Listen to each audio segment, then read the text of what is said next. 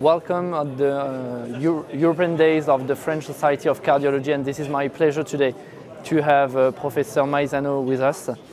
Professor Maisano, I have just one question for you. Why it is so important to consider tricuspid regurgitation within our patients? Yeah, it is important because we learn that TR is not really so benign as we thought before. It is important because it is a prevalent disease. The prevalence increases with age. It is important because even isolated tricuspid regurgitation is associated with bad prognosis. And it is also important because we have medical therapy that works well in the early stages, but we don't know how long you can control these patients with medical therapy. And our experience is that once they don't respond to medical therapy anymore, you need to do something, and if you do it too late, the procedure is too risky.